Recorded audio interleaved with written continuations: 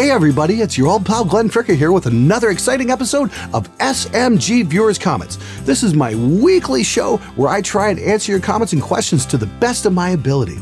Now, before we get started, if you could all do me a favor and hit the subscribe button, that would be a huge help in building my audience and getting the word out. Anyway, let's get right to it. For an absolute noob, what's a plugin? Also, fuck you, Glenn, and greetings from England. Well, that's not a very nice thing to say now, is it, Mr. Nightwolf? Now, to spell it out, a plugin is simply a software program that plugs in virtually into whatever recording software you're using. If you go into, say, Reaper or Pro Tools or whatnot, you go on the effects bar and you can pull that up. You'll get a list of what are called plugins. These are made by third-party manufacturers and can do all sorts of neat things like equalizer, compression, reverb. And if you're into making modern music, there's things like pitch correction for destroying the singer and drum sample replacement, so you'll never ever have to hear a real live drummer ever again. Isn't modern music wonderful? Once you brought in the hockey stick, I became much happier. Music related to a degree, but what is your #1 album cover art of all time? Like, what do you think is the coolest, best looking? Well, I definitely have to go with Judas Priest's Sad Wings of Destiny. This is a picture of a nice young man who obviously disappointed his mother at some point and now is spending an eternity in hell for it. Remember, kids, if you don't love Jesus back, you could wind up like this guy for all eternity. Actually, Glenn, you managed to get some decent tones here. Wow, ha ha ha ha. Well, that certainly never fails. I say I don't like something, you guys love it. I say I love something, you guys hate it. It's reverse confirmation bias. Boy, I love making videos for you guys. You're awesome. Don't worry about the bad amp thing if you still play like a beginner, though. Amps don't fix your playing. Mr. Abomination, that is absolutely true. I couldn't agree any more. Buying more expensive gear certainly isn't going to affect any problems you have in your playing. It will put you into debt, however. People are so focused on gear because they think it substitutes practice. The reason I suck is because I don't have a $4,000 guitar. No! The reason you suck is because you'd rather watch TV or get drunk than to practice. Again, I gotta say, you guys are knocking it out of the park. If you're sleeping in and not practicing, guess what? You're not getting better. If you're wasting your time in front of a television, you're not getting better. This is absolutely true. There is no instant rock star button. If you want it, you have to work for it and you have to make priority choices with your time. Best of luck, though. Hi Glenn, love the channel. How do you mix kick drums? Do you use sound replacer or just EQ compressor on the live kick? Keep up the good videos. Cheers from Sweden. Now, if I were to use sound replacer, that would make me a very naughty boy, now wouldn't it? The truth is, I use two microphones, one from Earthworks and another one from Solomon called the Lo-Free. I combine these in software with a program, a plugin, like I mentioned earlier, called Drum Leveler from SoundRadix. And you know what? Gosh darn it, the results are pretty good now, aren't they? Today's video is brought to you by those nice people over at Vikings War of Clans. It was inspired by awesome strategy games from the 90s, like Civilization and, if you're really old like me, Dune 2. These were the games that we all loved and were so intense, and they were so involved that the bass players had no idea what was going on. Vikings is a mobile game that takes the intensity to the next level with 20 million players online that are constantly changing the way the game evolves by fighting over resources, forging new alliances, and competing in live events. You guys can support my channel by downloading Vikings onto your mobile device for absolutely free from the link in the description below. You'll get a special bonus of 200 gold coins and a protective shield.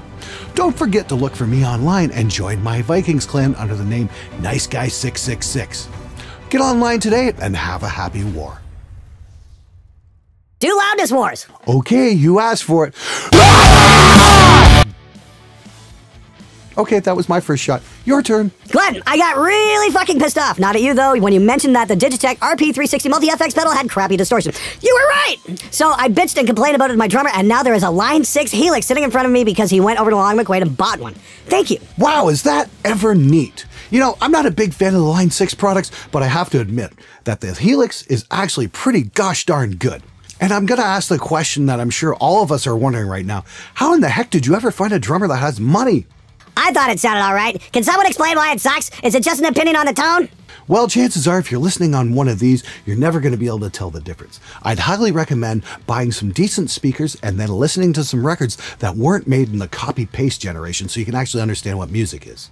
You know, recently, every time I watch one of your vids, a Get Good Drums commercial plays. Why would they want to sponsor your sample drums hating channel? Well, here's the thing. I don't actually hate sampled drums. I understand most guys out there are working in their bedrooms and just simply don't have access to a large studio, expensive drum mics, expensive drum sets, and then a drummer who can actually play them well. I understand that that might be kind of difficult for most people to get hold of. So yes, in this case, Get Good Drums advertising on my channel makes all kinds of sense. And for you guys out there making metal by any means necessary, you keep doing what you're doing. Hey, as a producer, how much high-level guitar playing do you play on a day-to-day basis? Blah, blah, blah, blah, blah, blah, blah, blah, blah. Basically, is it really necessary for me to be trained to be a prodigy just to be a decent producer? The short answer is no. I don't really get to practice guitar very much anymore at all. Having a basic understanding of music is a big help. Listening to a lot of music is a big help. Listening to music from all sorts of different genres is a very, very big help. But no, you don't have to be a shred prodigy to make records. Not at all. And my suggestion is, if your high school truly requires you to take intense guitar playing courses just to be able to take the audio production course, that you skip those classes and learn on your own at home, because you're going to learn more anyway. Ever recorded any violins or cellos? Was interested to see what kind of setup you would recommend. Actually, yes, I've recorded a lot of Celtic bands in my past. That's basically Irish folk music, and it's very popular in my local area. And they're a lot of fun to do. I had a hard time learning how to record violin because it's got a lot of high frequency information, and condenser mics might not be the best choice. I wound up going with ribbon mics instead, kind of over the shoulder, back behind the player, to get a fatter sound, and it worked out quite well.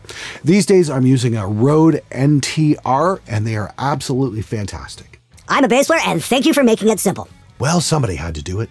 Glenn, when I mix heavy shit, new jack hardcore bands and such, I use some of your songs as reference mixes. However, most of the time I'm mixing punk bands, and the drop tune 7-string metal song won't really do much. Can you direct me some etude standard punk that you did? At this point, mostly use Bad Religion from the late 90s, early 2Ks and Propaganda, but those are still somewhat different from more straight with punk thing. BR is kind of poppy, instrumentally, Propaganda. I love them. I need something that sort of sounds like what you get from bands like Conflict, the Stiff Little Fingers from Sham 69. When you're real modesty.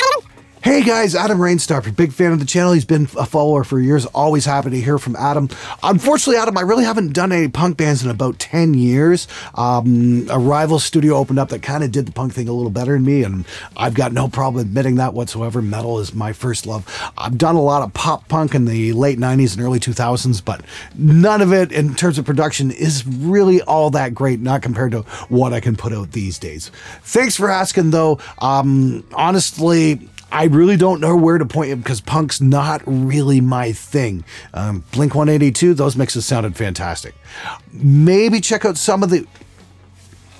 What you can do is check out some mixes from my good buddy Cameron Webb down in Southern California, and check out some of the NoFX stuff that he's done recently. That's pretty fun. Hi Glenn, I received 3 stereo audio files from different sources of a live gig. Now, the problem I have is that after aligning them to the first snare hit, one of the audio data was about 45 seconds longer at the end, and I don't know how to align the others so they are in sync from the beginning to the end. Is the cause related to the bitrate, individual recording equipment, or what could have been this? 2, how to fix this in Reaper? Well, I can't really hypothesize what the cause would have been without knowing what kind of equipment was being used. It could very well have been different sample rates things were recorded at on different recorders. That could very well be. Maybe one was at 48 kilohertz, the other one was at 44.1 kilohertz. That might explain a thing or two. So you might want to check the source sound files and see what the sample rates are, and if one's at a different sample rate than the other, you want to convert everything to the same sample rate before you load those files in the Reaper. And if that doesn't work, you can use Audio Stretch. It's something I use to do my viewers' comments episodes every single week, where I stretch and compress my sound going through this mic up here. And all I do is I uncheck a little box that says preserve pitch. What you would do was stretch the second track out to match the first and leave that little box checked. And it works like a charm. Good luck. Okay, everybody, that was a super swell show. I'm so glad you watched it. If you can, please hit the subscribe button and download Viking War of Clans. See you next time.